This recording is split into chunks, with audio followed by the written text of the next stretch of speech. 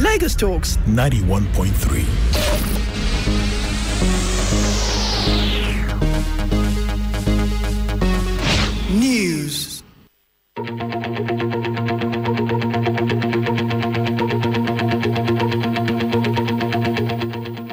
The Federal Executive Council, the FEC, has approved the Finance Bill 2022, meant to support a smooth implementation of the 2023 budget.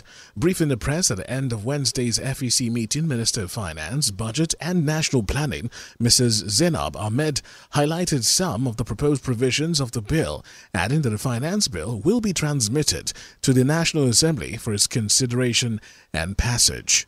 The bill that we presented before Council today has 5 focus areas, including tax equity reforms, climate change and green growth provisions, job creation and economic growth reforms, reforming tax incentives, as well as generating revenue and enhancing tax administration.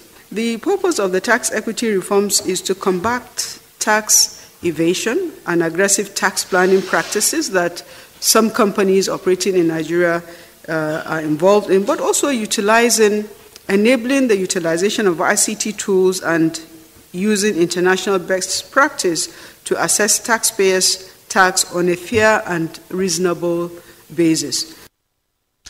The Finance Minister also disclosed that the ministry got approval for a whistleblowing draft bill to strengthen the fight against corruption and ensure the protection of whistleblowers. This memo has been reviewed by Council and approved with a provision to ensure alignment with the Evidence Act. The purpose of the whistleblower bill, operationalizing and putting in place a bill, is to strengthen the fight against corruption, to also enable protection for whistleblowers that provide information for use by government. The outcome that we found is that people are concerned about their safety as a result of providing the information. So this bill is critical to ensure the effectiveness of the intention of the whistleblower policy. Mrs. Ahmed Zainab also revealed that the Council approved 9.24 billion naira for the 2022-2023 group life insurance cover for all Nigerian public servants. The Senate has asked the Central Bank of Nigeria, CBN, to upwardly adjust the limit on cash withdrawal in its new policy in response to public outcry. The Nigerian Senate last week directed its Committee on Banking and Finance to interrogate the policy while screening the 2 deputy governors renominated by President Muhammadu Buhari for confirmation. However, following the adoption of the resolutions of the committee report, after a heated debate by senators on the proposed policy yesterday, the lawmakers have asked the Apex Bank to make upward adjustments to the cash withdrawal limit. In his submissions during the debate, Senator Ajibola Bashir said a proposed threshold of 100,000 naira and 500,000 naira withdrawal per week for individuals and corporate bodies respectively was unrealistic. While in his contribution, Senator Adamu Buka-Juwa had warned that the proposed policy, if not suspended, may trigger revolt from rural dwellers. The CBN had last week pegged maximum daily withdrawals via ATMs and POS terminals at 20,000 naira, while directing banks to ensure that weekly over-the-counter cash withdrawals by individuals and corporate entities do not exceed 100,000 naira and 500,000 naira respectively. The Police Service Commission, the PSC, has approved the promotion of 745 senior police officers to the next ranks. After scrutiny, the PSC also considered and approved proper placement for 5 commissioners of police and deputy commissioners of police, even as it also treated 14 appeals and petitions and 9 pending disciplinary matters from dismissed and serving police officers. PSC spokesperson Ikechukwu Ani had said the decisions were some of the high points of the 18th plenary meeting of the Commission, which ended in Abuja on Tuesday, December 13, and presided over by the Commission's acting chairman, Justice Clara Bata Ogumbi. The Federal Road Safety Corps, the FRSC, says heavy-duty trucks and trailers will not be allowed to use the second Niger Bridge when opened for temporary use on the 15th of December.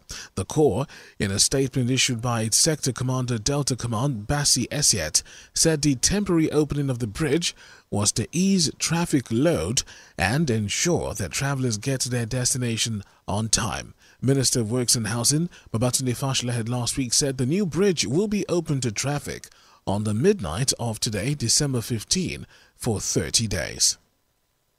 And similarly, the Federal Ministry of Environment says the proposed fourth mainland bridge in Lagos will provide the backbone for optimization of integrated transportation system, employment opportunities, and address environmental degradation, amongst other challenges. Minister of Environment Mohammed Abdullahi, who was represented by a director in the ministry, Celestine Gumwalk, also said the fourth mainland bridge project, which is a 32-kilometer road network and bridge, will ensure sustainable socio-economic development. We are all aware of the serious negative impacts of traffic situation in Lagos. Therefore, the project, when completed, is expected to promote economic growth and development, enhance quality of lives of the residents and their productivity, and reduce traffic-related accidents, improve security situation, and serve as a catalyst for short-term and long-term employment opportunity, as well as reduce environmental degradation in all facets of the economy. Special Advisor to the State Governor, Works and Infrastructure, Aramide Adeoye, represented by the Project Director in the Ministry, Tokumbo Ajanaku, said the project, which cuts across Lagos and Ogun states, will enhance connectivity and reduce travel time. The Fourth Mainland Bridge is an aggressive, intentional and deliberate effort by Lagos State in the last 20 years to solve a major issue in traffic. And please note that on behalf of the Governor of Lagos State, Mr. Babajide Olusola Sanwo-Olu, we know that your coming is to add value. It is not just an appraisal, but to add value to what we are doing, so that at the very end, we have a much better project. And on to other news, the presidential candidate of the ruling All Progressives Congress, APC, Bola Ahmed Tinubu, on Wednesday had his campaign rally in Niger State. The event happened at the Trade Fair Complex in Minna, the state capital, and drew a crowd which gathered to catch a glimpse of the former Lagos State Governor. However, unlike previous campaigns of recent, Tinubu made a brief appearance in the North Central state and also did not deliver a speech.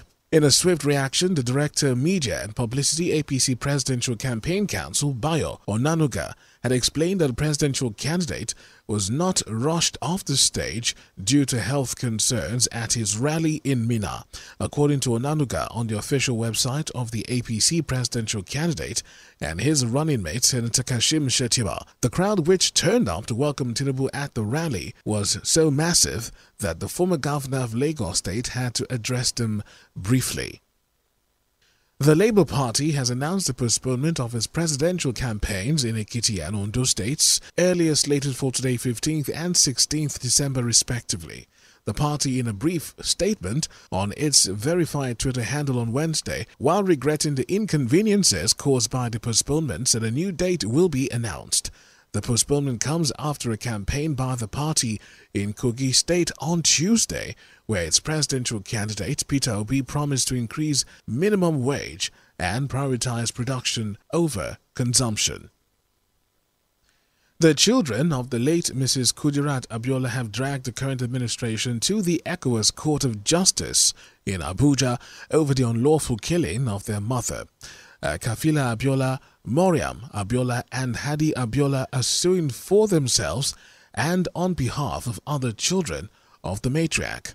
In a suit filed on their behalf by their counsel, Femi Falana, senior advocate of Nigeria, the children are challenging the violation of the fundamental human rights to life and dignity of a human person of the late Mrs. Kudirat Abiola. No date has been fixed for the hearing of the suit. Outside of Nigeria, Ghana's President Nana Akufo-Addo has said that African countries must wean themselves off begging the West to earn global respect and change poor perceptions about the continent. He made the remarks during the opening of the U.S.-Africa Leaders Summit in Washington, D.C. Akufo-Addo had urged great solidarity amongst Africans to address shared aspirations. The president also said the continent had skills and manpower, but needed concerted political will to make Africa work. Akufo-Addo's remarks came on a day that the International Monetary Fund, the IMF, agreed to give Ghana a $3 billion loan to alleviate an unprecedented economic downturn in a West African country. Dozens of African leaders are currently in Washington to discuss cooperation with the U.S. amid growing Chinese and Russian influence on the continent. In sports news this morning, Super Eagles defender Zaidu Sanusi has been ruled out of Porto's League Cup clash against Vizela on Friday owing to injury. Sanusi has been out of action since the 1st of November when he sustained an injury in Porto's crunchy UEFA Champions League tie against Atletico Madrid. The 25-year-old left-back was subsequently ruled out of action for at least a month after it was confirmed that he had hurt his adductor muscle. Sanusi has missed Porto's last 5 games. And still trending in sports, France defeated Morocco in the second of the FIFA 2022 World Cup semi-finals last night, just after Lionel Messi and Argentina breezed past Croatia on Tuesday.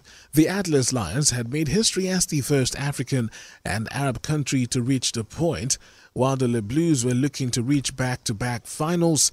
Unfortunately, Morocco could not prove their mettle once again at the semis. The Moroccans have been the surprise package in Qatar and were very much the underdogs against the defending champions who are chasing their 3rd title and only the 3rd successful title defense in the tournament's history. In business news, a Twitter account which tracked Elon Musk's private jet has been suspended for violating unspecified Twitter rules. The @ElonJet account had more than 500,000 followers. Its owner, Jack Sweeney, who's 20, used flight tracking information to tweet every time Musk's jet took off and landed. Sweeney confirmed on his personal Twitter account on Wednesday that the profile had been suspended. It comes a month after Mr. Elon Musk, who bought Twitter for $44 billion this year, pledged to keep the account running, even though it was a direct personal safety risk. Elon Musk previously tweeted he had chose to do so because of his commitment to free speech. Lagos Talks 91.3.